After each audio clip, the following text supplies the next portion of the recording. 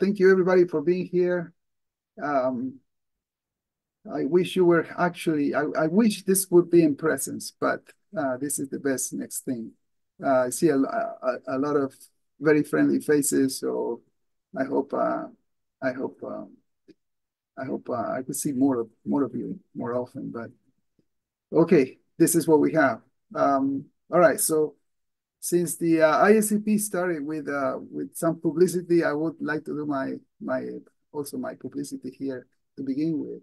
And this is let's see, this is a symposium that we have organized for the next meeting of the Society for Neuroscience in Chicago in October. And I just wanted everybody to know this in case you're interested in the topic that I will discuss today. And in case you plan to go to Chicago for this meeting, this incredible meeting that happens every year. It's just an amazing meeting for its size, for its variety, for the diversity of topics, and there's everything. There's something for everybody there. So I encourage everybody to pay attention to this meeting and to go if you can.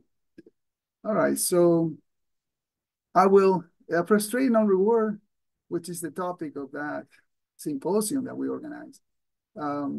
It's also the topic of my talk, but I will center on a learning phenomenon that's recognized as successive negative contrast. It's been around for a long time, almost 100 years. The first couple of papers were published in 1928, so we're approaching the 100th anniversary of this, and we're still looking for what factors trigger this effect. And in particular, in my lab, we are interested in the neural network that's activated by this violation of expectancies that's in the core of this effect. I'll describe this effect extensively. All right, so let's begin in an unusual way. I was reading the Ethics by Aristotle, and I came across this passage, which I can't see because there's something there. All right. Okay. He says, he wrote, yet the absolute or substance is prior in nature to the relative, which seems to be an offshoot or accident of substance, so that there cannot be a common idea corresponding to the absolutely good and the relatively good. And this, of course, Aristotle was not talking about incentive relativity at all. But the combination of absolute and relative words caught my attention. And so I asked myself a few things.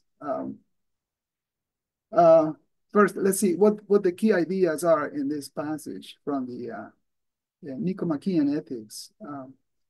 He says that absolute good comes before relative good. And then he says that there are no common ideas between these goods. And I suggest that we think of this, or I suggest that we can think of this in evolutionary terms, which is not what Aristotle had in mind, because there's no evolutionary thinking in the ancient philosophers. So can we think of this in evolutionary terms? And then can we consider relative incentive value as involving something unique? So I'm taking the spirit of Aristotle's quote here, but I'm departing substantially from what he had in mind.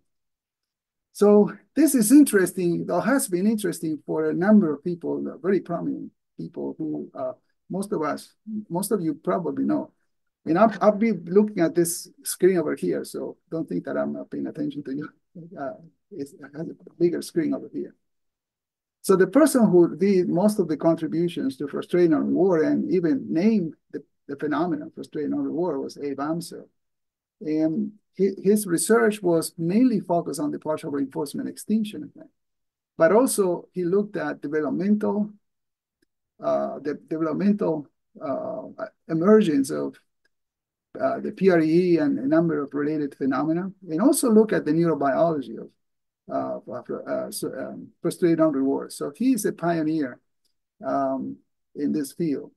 Also in this field, you have, if you search for it, you have contributions from Alan Wagner before he became famous because of the Scholar-Wagner model, by Jeffrey Gray, who looked at the connection, as well as Wagner. They both look at the connection between fear and frustration before anybody else did.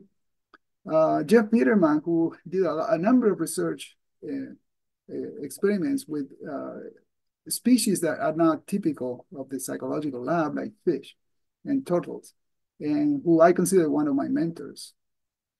And then there is Helen Daly. I couldn't find a picture of her. So what I did is I put a picture here of the paper, her paper that I consider to have influenced me substantially. This is a paper on the phenomenon of escape from frustration in rats, and it's also in connection to the successive negative contrast effect. Charlie Flaherty did research on the pharmacology of SNCs, successive negative contrast, and extensive research, really great contributions by Flaherty. And then my longtime collaborator, Alba Mustaca, who we lost tragically this year. And she's done tremendous amount of work on the basis of successive negative contrast. SNC, I will just say SNC for now. So these people contributed substantially. And let's see how we can start this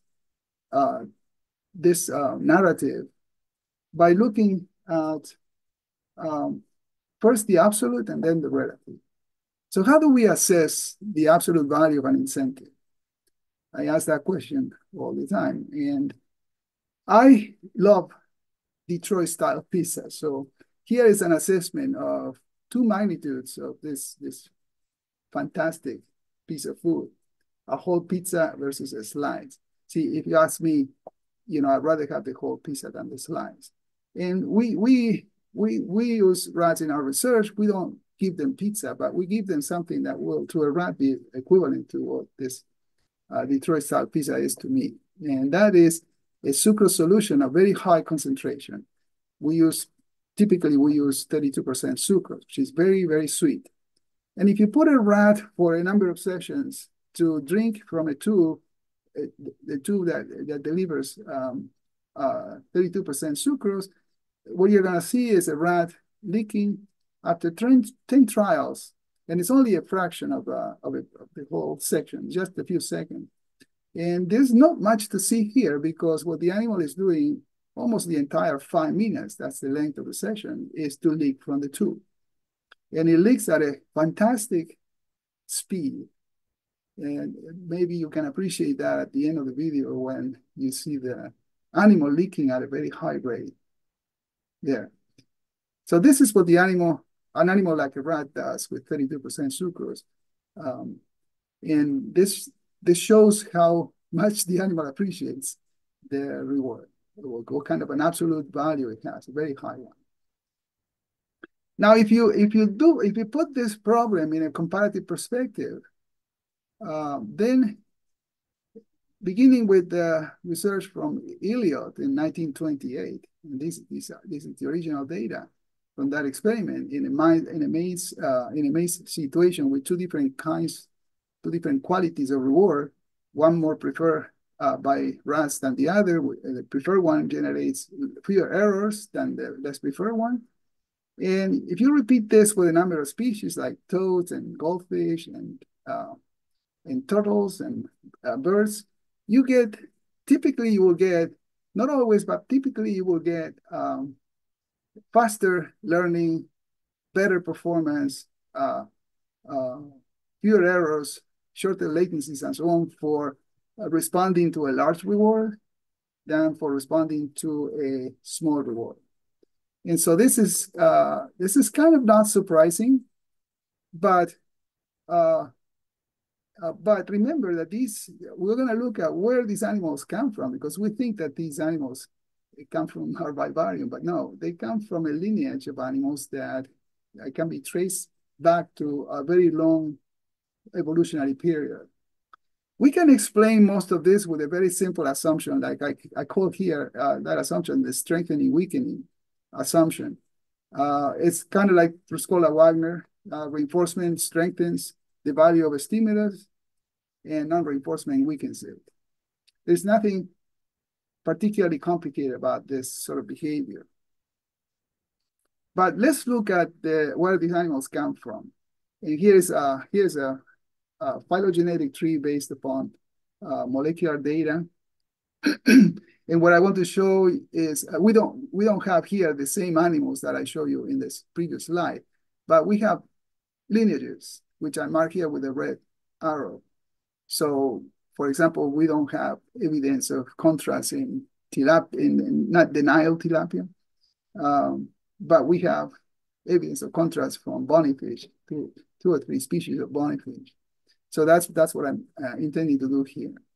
And when you look at these species that we have used in these experiments, people have used in these experiments, although the species cannot be tracked down for a long evolutionary period, the lineages can to some extent be tracked in terms of molecular evidence and in terms of paleontological evidence. And when you do that, you see that the divergence of lineages leading to bonnyfish from the lineage leading to tetrapods occurs sometime in the Paleozoic era, about 400 million years ago. And the divergence of animals that now we recognize as amphibians from the rest of the tetrapods occur about 350 million years ago, also in the Paleozoic. And the divergence of marsupial mammals from placentals occurs sometime in the Jurassic. There's evidence of placental mammals from the Jurassic, which is impressive, 160 million years ago. So these lineages come from evolutionary events that happen hundreds of millions of generations ago. And so there has been plenty of opportunity for these lineages to evolve divergent mechanisms of learning. And so when you see the corresponding behavioral data that I showed you before and see that pretty much everybody in that picture responds better for a large reward than for a small reward, you wonder the extent to which you will have common underlying mechanisms. And that wouldn't be surprising because obviously when the resource is food, because these animals all depend on food, it's not surprising that they are willing to work more or to spend more energy learning and reaching out for larger amounts of reward than they are for smaller amounts. So keep this evolutionary framework in mind as we progress. So how do we assess relative value of incentives? Well, again, I have my pizza here, and I am really I really don't have any major aversions to food, but I don't like radish for some reason. Not that I have tried them, but to me, if you switch me from if you tell me that you're gonna give me pizza, and then you give me radish, that would be a major discrepancy, a major disparity between what I expect, given what you told me, and what I got, given what I see in front of me. So we want to compare the behavior of animals that have just been given a surprising downshift in reward to that of animals that never had any other experience. In this case, animals that had something equivalent to radish. And so I'm going to show you how the same rat that you saw before responds in a situation in which the sucrose solution that used to be 32%, extremely sweet, is now devalued to 4%. And I want you to see three things. First of all, in this video, again, is a section for brevity. I want you to see that it takes a little while for the animal to pick up that there is a difference between what was happening before and what's happening now. In fact, we measure that in our lab, and we know that it takes, in our situation, it takes about 100 seconds for the animal to perceive the difference or to react to the difference to the disparity in rewards. Keep in mind that the animal is getting one reward, but the other reward has information about the previous reward has to be retrieved from memory. This is not a comparison of rewards that are occurring simultaneously, but it's a comparison between a current reward with something that the animal has come to expect because of prior experience. So it has to retrieve that information from memory, and maybe that's what it makes the delay in the picking up of the difference, the 100 seconds that I mentioned before. That's one thing. The second thing I want you to notice how the animal goes away from the zipper tube. It does it, I think, in a way that we would describe as very energetic. And the third thing I want you to pick up from this short video is that the disparity triggers a rush of search behavior. The animal moves around a lot, comes back to the zipper tube, and then goes out of it, away from it. And so it involves this kind of search behavior. So here's the video.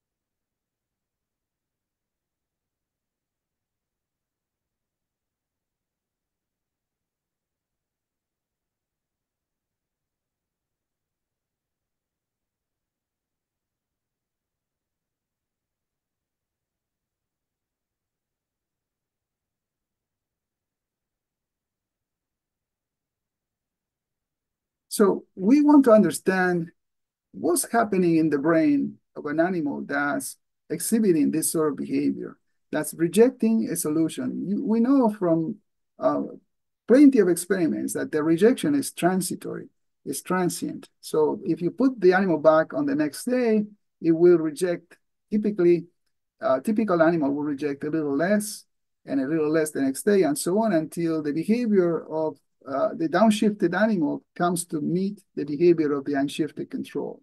So this successive negative contrast, SNC, is a transient rejection of a reward that has been devalued. And by devalued, I mean has been downshifted, has been reduced in quantity in this case. So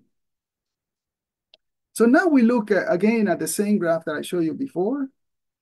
And I want you to see what happens with all the animals except for the rats on the top left panel and the bird on the right, not the pigeon, but the I can't remember the name of this bird. Okay, so I want you to look at this. For example, I want you to look at the amphibian data. Because it's typical of what you see in a lot of non-mammalian vertebrates. You get the difference between the large and the small reward. These are toads responding for water. Toads are incredibly sensitive to the loss of water, and so this is a very important resource for them, matter of life or death. But when you take the large reward and you downshift it to the small reward, what you see is a gradual adjustment of behavior without any kind of overshooting. And that gradual adjustment, which you see in other cases, can still be described by this strengthening weakening rule. So this is consistent with, say, the Roscoe-Wagner model. What that model cannot explain is this: what happens to the behavior of a rat under similar conditions. And what happens is the rat, after a few trials in which it experiences the downshifted reward, it comes to reject. These animals were trained in a complicated maze. And so what they do is they enter into other blind alleys that were eliminated before when the animal was learning the location of the goal bombs. And this difference between the two conditions, between the two groups, this difference here is the SNC effect. Notice that at this point, they are all getting access to a small reward, or to the less preferred reward, in this case, sunflower seeds. So the difference in behavior cannot be attributed to current factors. It has to be attributed to whatever happened before, the prior experience. And so that's, in that sense, we talk about expectations. The animal has learned because of prior experience, has learned an expectation. What is it that it needs to get in the goal box? When that expectation is violated in a negative way, because there's a negative disparity, then the animal responds by rejecting the reward, even though normally it would be acceptable, as shown by the unshifted control, which always get the small reward. It will now be rejected. So this is the effect of what we're trying to do. Now, I wish things would be more consistent in evolutionary terms, but when you look at research with this bird, what is this bird? I can't remember. Well, okay, this research was done in England, and when starling, thank you, Aaron. Starlings. Research with starlings in a consumatory situation. All this is instrumental, but this one is consumatory. In a consumatory situation, you see this. I'll come back to the frustration idea. You see this. You see a nice, beautiful example of successive negative contrast. The animals that were fed preferred food now reject the less preferred one, and the effect is transient. As you can see there, eventually the behavior goes away. Now, for rats, we had an incredible amount of research showing that an emotional response accompanies this SNC phenomenon. And traditionally, we call that response of, facing a surprising or unexpected reward downshift. We call it frustration. We call it primary, following AMSA, we call it primary and secondary frustration. And so I think that sometime in the evolution of the mammalian lineage, there has been a change that allow for surprising losses in rewards to be tagged as emotionally important, and to the point that the anticipation of those events, the anticipation of failure to obtain the reward, provokes an inhibition of approach behavior, and as we'll see, also provokes the searching of alternative sources of reward. Whether that's true also for starlings or other birds, not for pigeons don't seem to show that, but whether that's true for starlings, we don't know, because the only evidence that we have of contrast in starlings is this one that I'm showing you here, as far as I can tell. And so perhaps I was thinking that perhaps somebody watching this talk would become sufficiently interested to look into this problem. What we need here is sort of a mechanistic analysis of this effect, see what it leads. Especially interesting will be to find out what happens in the brain of a starling or a similar bird. What happens in the brain? What's the circuitry that allows the animal to produce this sort of behavioral effect? Kind of like what we're trying to do with rats. All right, so because the other data that I show you from Elliott was so old, 1928, I wanted to show you something that we just published 2024 with a group of colleagues from Argentina, and in physiology and behavior. And these are two ways of producing SNC in rats, but now in a runway, a much simpler apparatus that allows us to measure latencies near the start, during the running on the major, in the large section of the runway, and then near the goal.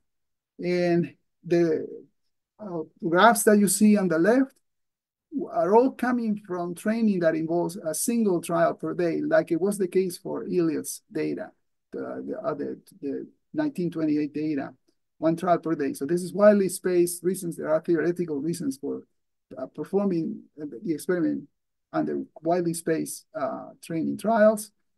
And what you see on the right is also the same effect, but now coming from training under relatively masked conditions.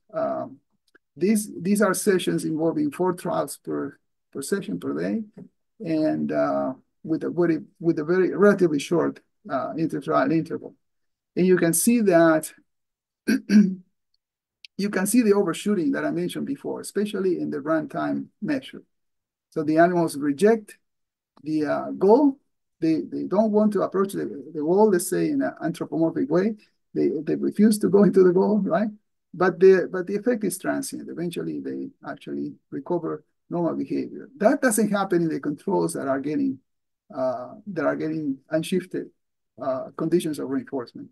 16 and 2 refer to the number of pellets, the numbers of pellets per trial. And okay, so this is an effect that's not so easy to obtain, because in this paper, if you go to it, you'll find that there are many conditions that we explore, and it only occurs under very specific conditions. Like these two are the most effective conditions that produce evidence of contrast. For example, in the mass training condition, if you do 16 pellets to 1, then you lose the effect. And presumably you lose the effect because 1 pellet per trial supports very, very little behavior. And so it's in part because of the control. Okay. And so the latencies are very high, and so it's very hard to overshoot them. What about consumatory contrast? Here are data that Alva, Mustaka, and Jeff Biderman and I collected a long time ago, 1988. It was published in Animal Learning and Behavior before it changed its name. And we used 2 species of marsupials, both opossums from Argentina. The Delphis albiventris is in the same genus as the North American opossum. And this Lutriolina crassicaudata is more of a carnivore marsupial. And they both accepted, to my surprise, accepted the 32% sucrose that was used with rats, and they accepted also the 4% sucrose that were used for the downshift. And we did 4 downshifts, and I show you only 2 here. And you can see where the red arrows are. You can see the evidence for contrast.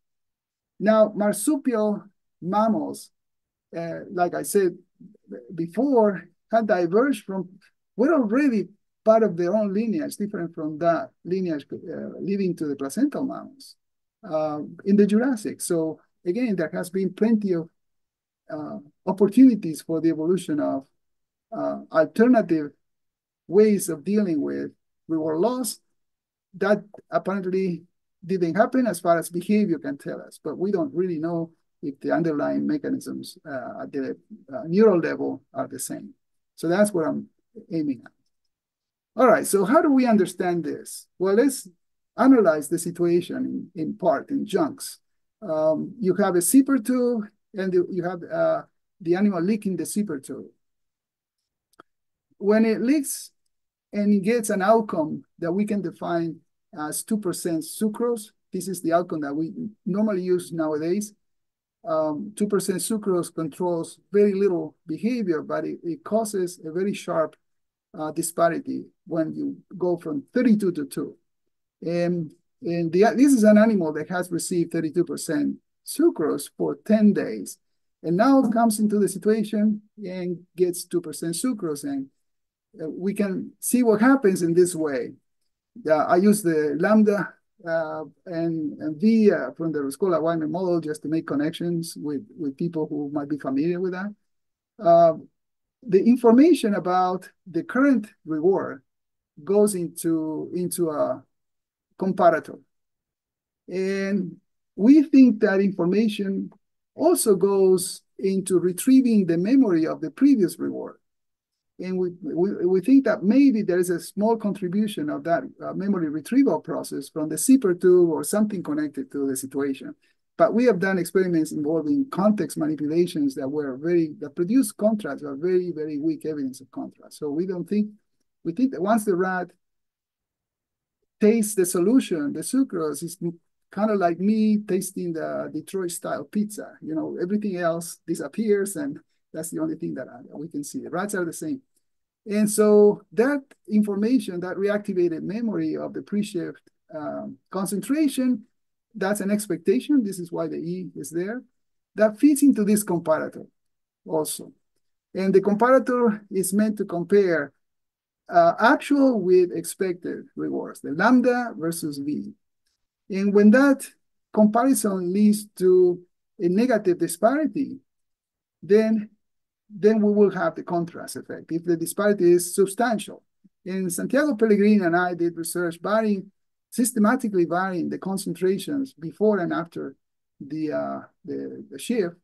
And we found that a post-pre ratio less than 0.19 will give us substantial suppression of consumatory behavior. And what happens when you get that suppression? Well, we think that an emotion that we can call primary frustration following AMSO, an unconditioned response to the disparity is activated. And that has two effects. On the one hand, it inhibits leaking, as you saw in the video. On the other hand, it triggers patterns of search behavior. We think that this searching component probably tell us something about the adaptive value of negative emotions like frustration, in the sense that the negative emotion helps the animal breaking an attachment with the site that used to produce food but no longer does so, and drives the animal in alternative directions. We don't have much evidence for that, but we think that could be the adaptive function of a negative emotion like frustration. So there are three components to this little behavioral model. There is the reward comparison component. There is the frustration component. And there's this other component that we call incentive disengagement component, which has to do with breaking the attachment and looking for alternative sources of reward. And what we are trying to do now is trying to map this into the brain. It's not a simple task because the mapping is not going to be one-to-one. It's not going to be one structure to one psychological process. It's going to be more complicated than that, but that's what we're trying to do. So how does that work? Well, because of Steve Riley's research, we think that the gustatory thalamus has a lot to do with this lambda term. It has to do with assessing the reward that the animal is actually consuming right now, the obtained reward. And Steve also did research on the insular cortex, which we think may encode the memory of the solution that the animal receives during the pre-shift trial, before the shift. And because of research that we performed here in my lab by Amanda Glegg and Katsu Kawasaki, we think that the comparator term is performed by basolateral amygdala neurons. And we can go through the evidence later on. It's pretty interesting evidence for that. I'll come back to that a little bit. And then there's two other things, right? So where is the emotion coming from? We think it's connected, most importantly, to the central nucleus of the amygdala. And this was work done, chemogenetic inhibition work done by Sarah Guarino. And the other part is something that has to do with the notion of incentive disengagement, which perhaps is connected to basal ganglia. That's a hypothesis that we have. We don't know for sure. And this idea of incentive disengagement is something that Carmen and I, and together with Sarah and Chris Hagen, have developed a few years ago. All right, so where are we? So now we can go back to Aristotle and be more specific, right? So these are the key ideas: absolute before relative. Well, the mechanisms for absolute incentive value evolved before those of relative incentive value. How do we know? How can we test that? Well, because animals that have the ability to respond differentially to different quantities or qualities of reward may not be able to respond in relative ways. And that will tell us that one set of traits, one set of mechanisms controlling the response to absolute reward value have evolved before those mechanisms that we don't know yet much about that are engaged by a relative incentive value. And there is no common idea between these goods, the absolute and the relative value. Well, the idea that we have here is that mammals evolve brain mechanisms that tag negative reward disparity with aversive value. This we call incentive disengagement. So we think that we think that detecting reward relativity requires negative emotion. That in the very detection of the phenomenon, the animal has to produce negative emotion, like frustration. We think that's true, but we don't know whether that's true. Because, for example, in this case, the Starling data could be very helpful. For example, if you could show that you could get, there are ways of getting negative contrast, successive negative contrast that are not emotionally based. For example, there's a way based upon generalization decrement. So the situation looks so different from the way it used to be that I don't know what's going on. And so it's more of a cognitive or associative mechanism, unconnected or less related to emotion. So it's possible that some examples of contrast, particularly when you have training under mass conditions of training, it's possible that you will get behaviorally the same effect, but based upon very different underlying mechanisms.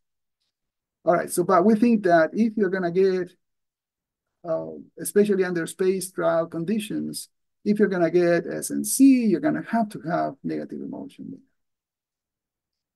All right, so Carmen and Leo Ortega and I have been working on this and published a paper that included this complicated circuitry. And what I'm about to show you here is a sort of a modified version of that circuit.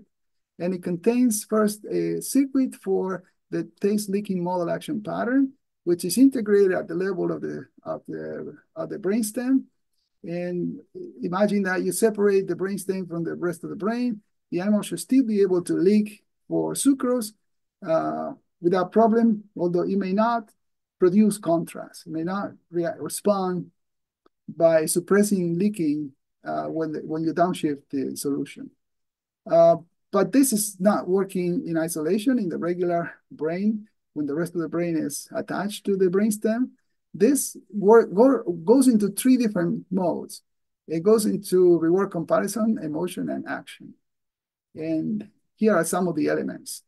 And please keep in mind that this is an extremely simplistic way to look at this, because as you know, the brain is far more complicated than what you're about to see here.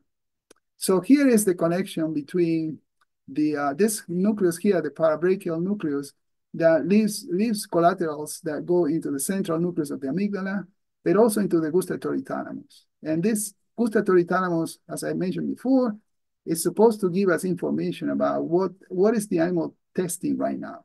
But it's also supposed to reactivate neurons in the insular cortex that encode information about the large reward that the animal received in pre-shift. These two sources of information go into the BLA. The BLA is, we hypothesize that it should contain neurons that respond selectively to the downshift, that are silent unless the animal experiences a downshift. And from there, you get two major pathways, one that goes into the central nucleus of the amygdala, and the other that goes into the accumbens. The accumbens is part of the reward system of the brain, but it's also part of the basal ganglia that controls action. And so we have from there, from the reward aspects of the accumbens, you get modulation of central amygdala activity through the anterior cingulate and the infralimbic cortex, but also you get access to the basal ganglia, which is a very complicated circuit that regulates action.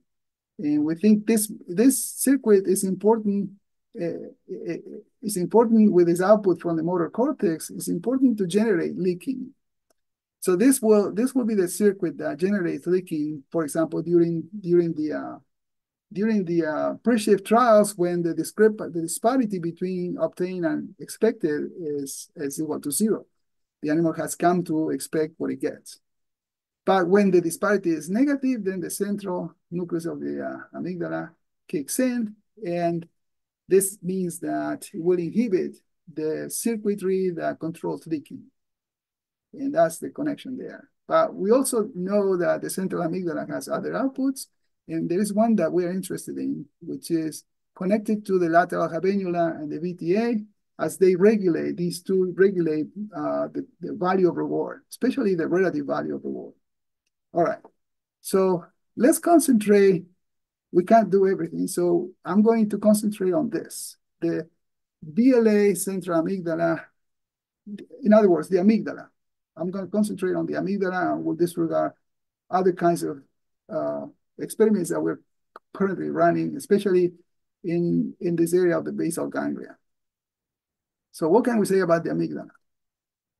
Well, as I mentioned before, there's evidence from the amygdala that BLA lesions, these are excitotoxic lesions that depopulate the area, the basolateral amygdala area. They show, they eliminate contrast, basically. They don't eliminate the ability of animals to distinguish rewards, as in the BLA group, or to adjust their behavior, but they selectively eliminate the excessive adjustment that comes with contrast, the contrast trend. And for reasons that have to do with this paper here, other research that we collected in the course of this experiment, we think that the BLA is connected to the actual comparison of obtained and expected rewards. I'll show you some evidence for that. On the other hand, the amygdala, and this is a chemogenetic inactivation of the amygdala, the central amygdala selectively, you get this effect. You get the chemogenetic inactivation happens here in the post-shift sessions. Before you get the nice difference between 32 and 2% in both conditions. And then when you downshift from 32 to 2, you get the expected suppression of behavior in vehicle animals. But those who get CNO, which is the activator drug for DREADS, for designer receptors exclusively activated by designer drugs, in this case, an inhibitory engineered receptor, they completely eliminate the effect, the contrast effect. So this is part of the evidence. There's plenty more evidence about the central nucleus of the amygdala, but this is the most recent one that we have in 2020. All right, so here is some research by Yamamoto and colleagues in Japan who is not yet published. And I saw a preview of the paper, and I thought this is just fantastic. These researchers are not interested in contrast. In fact, I communicated with them, and they had no idea what I was talking about. So it's interesting in that they came to this finding that's quite relevant to what I'm talking about, just by looking at something else. They're interested in the role of the brain in regulating physiological process related to metabolism in the periphery, in the digestive system. And they wanted to show that the BLA has a function on that. And so one of the things they did is to train animals to lick sucrose and then shift them to water. Now, sucrose to water is also a reward downshift. Think of it as consumatory extinction, right? You get the water together with the sucrose in training, and then you get just the water in the test trial. And they also had a condition that involving saccharin that we're not interested in, but we're interested in this transition from sucrose to water. And the behavior is what you would expect. These animals suppress the intake of the solution when they go from sucrose to water. But what is really interesting is this. When they looked at the BLA, they detected a population of neurons that selectively respond in animals that have experienced the downshift. And this is what we had anticipated in 2017 when we published that paper involving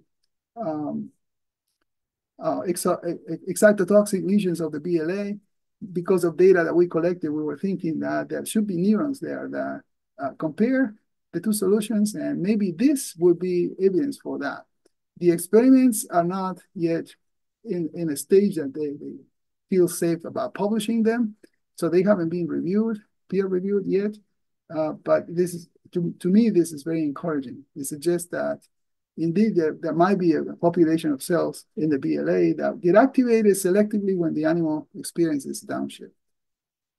All right, so because of other data, we know that these large nuclei in the amygdala are heterogeneous. Not only they have different populations of neurons, but their anatomical location it has differential functionality.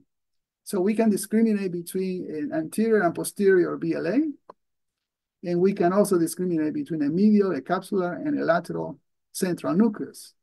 And the way this works, this unrelated to contrast. This is more related to the consumption of appetitive and aversive substances like sucrose versus quinine.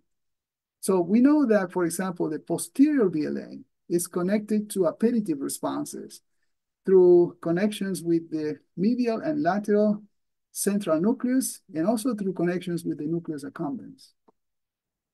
On the other hand, we know that when you give the animals quinine, the anterior BLA is responding, and its connections to the capsular region of the central nucleus is what tags these events as aversive.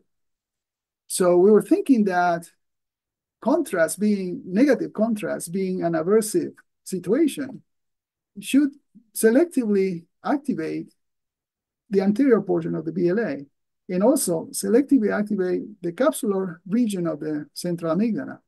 We didn't have, all the evidence that we had was not selective enough to let us know whether this was the case. For example, when we did lesions of the BLA, we lesion extensively.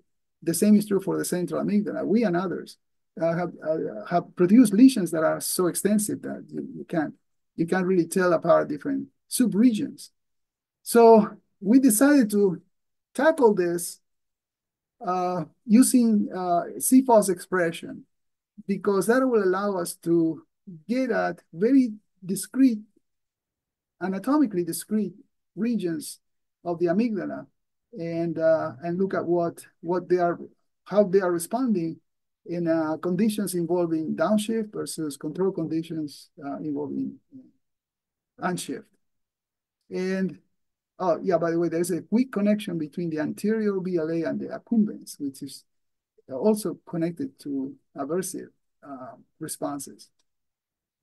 All right, so this is research that we've done last summer with David Arhol from the University of Seville, who was visiting my lab, and Tony Agüera from the University of Jaén, and Chris Hagen, who's a graduate student in my lab.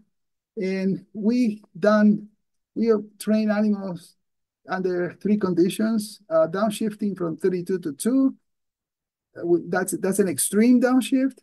Downshifting from 8 to 2, that's a mild downshift. And then keeping them at 2% all the time, that's an unshifted control. And we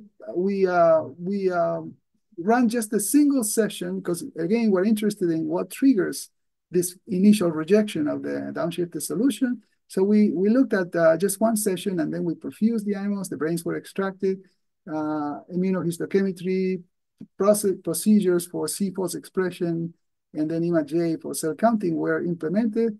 And we did that with 30 different subregions of the amygdala in mind. So we have various regions of the 3 main locations. That's the basolateral, central, and medial amygdalas. Those are the 3 major sections. But we look at subregions within these 3, and also we looked at the anterior posterior axis. And so we came out with 30 different areas to look for. And these are the areas. So for each area, we have an anterior, medial, and posterior section. And this will be the lateral amygdala, this will be the lateral basal amygdala, and so on. And so what did we find? Well, first of all, behavior, right? Because you always have to start with behavior. We got a huge response suppression. This is pre versus post shift. A huge response suppression in the 32 to 2 condition. And we had a milder suppression when you go from 8% to 2% sucrose. It's still significant, but it's milder. And we have no changes in behavior when you stay at 2%. And notice that the response to 2% in the downshifted animals is significantly different from the response to 2% in the unshifted controls. That's the SNC effect, that difference.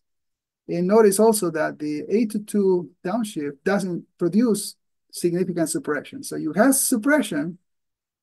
It doesn't it produces significant suppression, but it does not produce evidence of SNC because this bar here is at the same level as this one here, this control. So to get contrast, you got to go below this.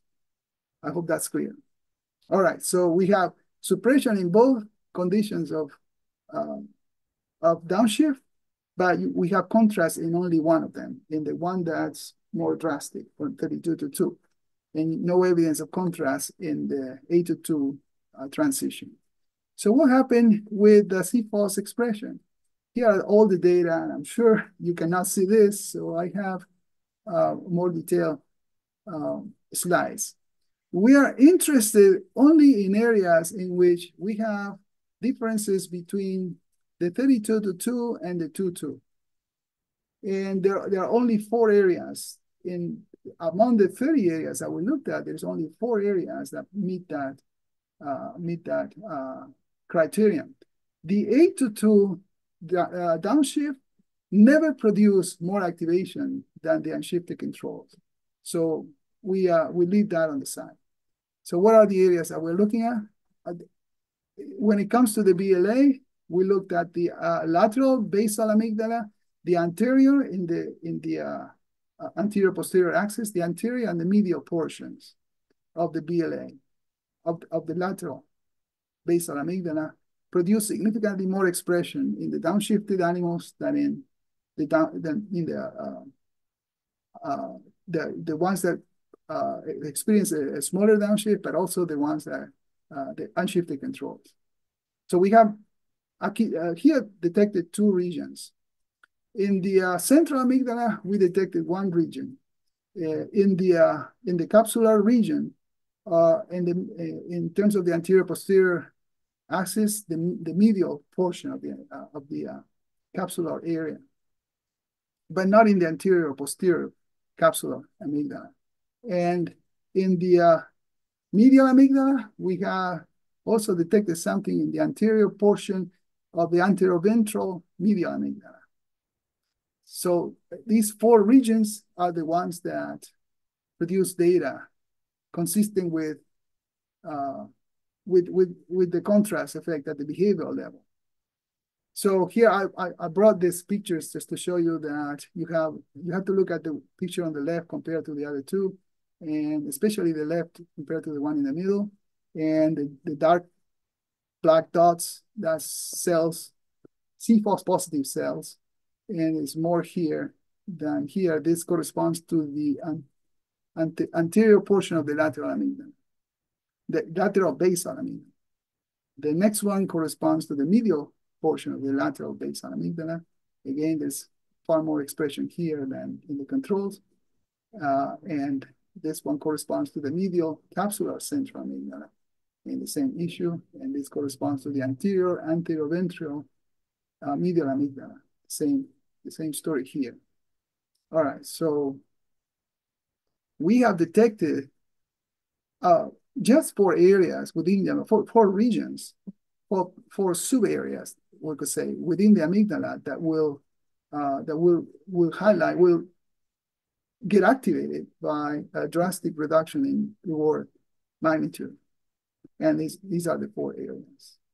And they're all located in the anterior or medial portions of the amygdala. Nothing is located in the posterior. So let me, I'm about to finish, but I want to go before we are done with these 4 areas of research, just to consider future things. And the first thing I want to do is to compare that, to go back to that figure that looked at the amygdala in different subsections and see whether what we found is consistent with what the others have found in animals that were looking for sucrose versus quinine. And this is the graph that I showed you before. And we found this, the anterior medial lateral basal amygdala, we found to be involved in contrast. And the medial capsular region of the central amygdala, we found to be involved also in contrast. And there's kind of interesting coincidence here between what they found in terms of taste and what we found in terms of contrast, also involving taste. And that because contrast has to be assumed to be an aversive task, we have coincidence in that we seem to be activating with contrast the same areas that are activated by exposure to an aversive taste like quinine. Now, these areas are so small that I don't think lesion or even dreads would be appropriate to test selectively what are they doing. The thing to do here would be to either single cell recordings from neurons located in these areas as the animal undergoes contrast, or perhaps optogenetics, because those techniques are more refined in terms of the spatial location. You can control that much better than you can with the techniques that we use. So this remains to be seen. This evidence remains to be collected. What else? Well, we like to think that contrast, the way we study contrast, is very restrictive because the animal can either lick for sucrose or not lick, do something else, and that's called a forced choice. Either approach the only option that's there, or not.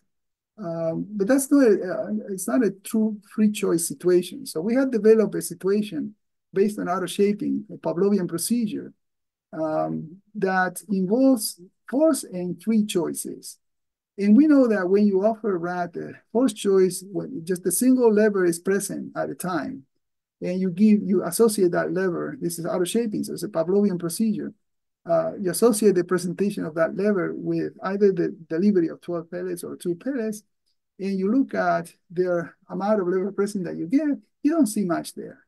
These are means and these are medians actually, and interquartile ranges. So they are very large for that reason.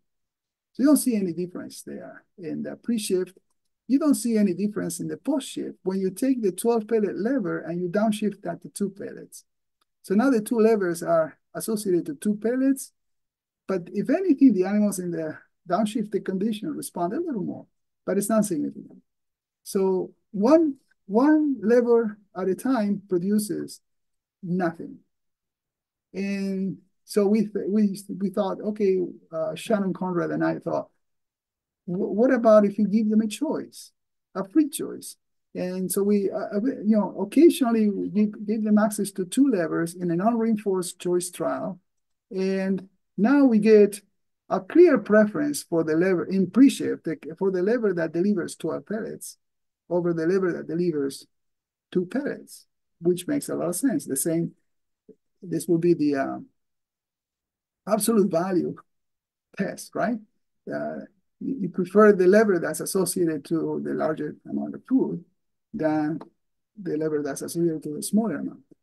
And the question was, once you do the downshift, and after you go through a session with several forced choice trials, at the end, we offer them a choice, a free choice between the 2 levers.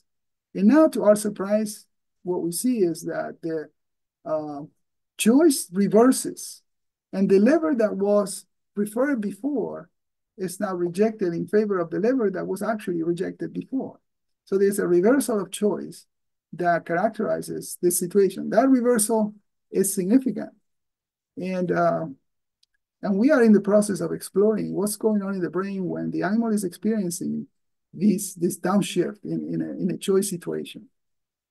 We don't yet know what's going to happen. We suspect that this situation may be very different. For example, we have now data that's under review that shows that if you do hippocampal inhibitory dreads in this situation, you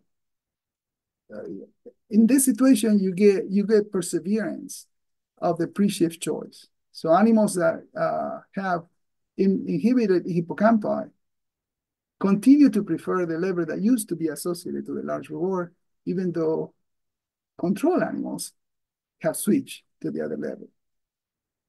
But we also know that hippocampal chemogenetic inhibition doesn't do anything to consumatory contrast. So we know that the two, consumatory and this Pavlovian choice situation, do not necessarily have or rest on the same brain processes. So we have to still determine what's going on here. It might be just that the spatial component is overwhelming and takes over part of the task, but all that remains to be seen. It's one area where we need to do more. We need to do more. Another area is the comparative area. There is nothing, as far as I can tell, that will tell us anything about the neural basis of SNC in animals other than mammals or rats, really. In other words, animals that don't produce evidence of contrast. The animals that when you downshift the reward, they just adjust their behavior without overshooting, without excessive exhibition of rejection. But we have some evidence coming from avoidance learning, which is different but related. And we have that in goldfish. And thanks to the work that we have done with Postman Salas and Manolo Portabella and at the University of Seville, and goldfish shuttling back and forth to avoid shock, swimming over a barrier to avoid shock, and with lesions in the amygdala homologue, which in Telia's fish is in the middle section of the telencephala, and areas homologous to the hippocampus that's located laterally. We have done experiments involving avoidance, and we know that the location of the lesion is important because if you're located in the amygdala, then you have a deep deficit. The hippocampal analog or homologue and sham animals produce the same behavior. So the hippocampus may not be involved in avoidance learning, but the amygdala is. And so in animals that can adjust to reward downshift, will the amygdala be involved in those animals, in that sort of behavior? These are animals that don't produce contrast, but do produce adjustment of behavior to changes in reward. We also looked at avoidance behavior in toads in a very different condition. Toads are amphibians, and they are highly dependent upon water for survival. And so we have been training toads with a group of colleagues in Argentina for decades now. We every time we collect new data, there's something surprising. So here's an experiment involving avoidance of hypertonic solutions. This was done by Ruben Mucio and Martin Poddington and others in the Institute of Experimental Biology and Experimental Medicine in Buenos Aires. And the situation is very simple. So you get a toad in a two-compartment place. If they enter into the compartment labeled here as in gray, they will sit, because toads drink through a patch of skin, a patch of ventral skin. They sit on the water to drink. They don't drink water through the mouth. And they sit on water that's hypertonic. And as a result of that, they lose weight. They get dehydrated. They don't like that at all. It's extremely aversive to them. And so they learn to avoid that sort of situation very, very fast and very easily. And what we've done is we have collected data from using ACNOR as a silver nitrate stain of nucleoli in neurons located either in the amygdala homologue or the hippocampus homologue. And we found again that the amygdala is involved. There's more expression in animals that have been exposed to the highly hypertonic solution before. versus animals that have been exposed to a neutral solution.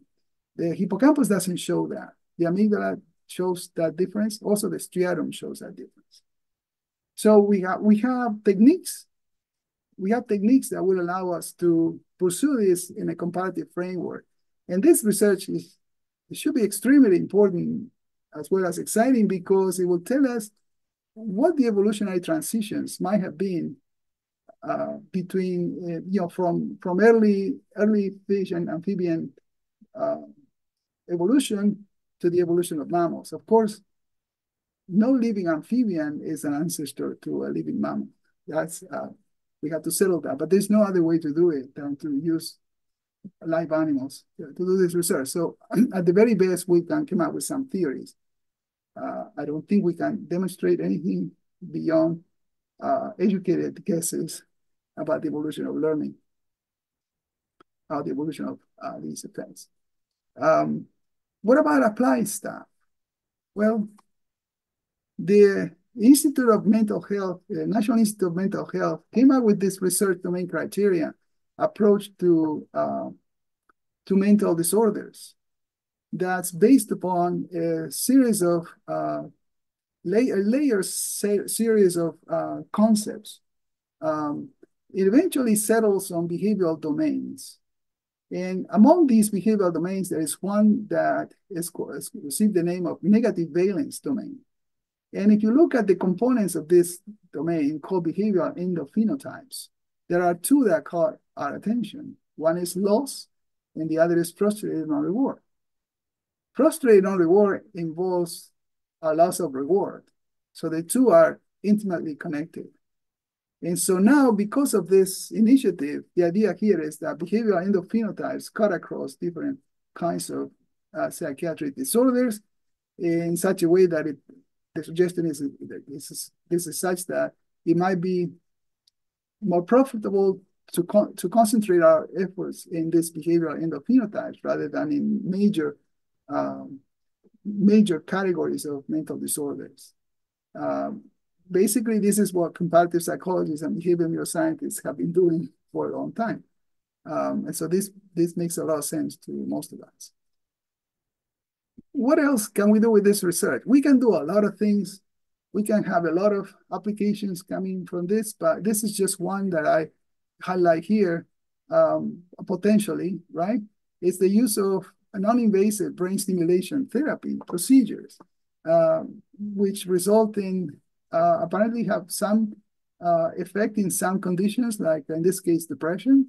And of course, to apply this to a person, for example, who suffers from some sort of condition derived from extreme loss of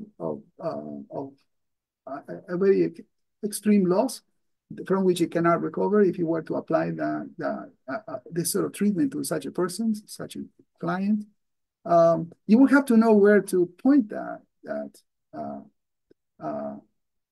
neuromodulation therapy in the brain. Where do you point to? In this case, and you can point to cortical as well as subcortical areas. In this case, they use areas in the prefrontal cortex. And here is some indication that it was actually effective for patients who suffer from depression.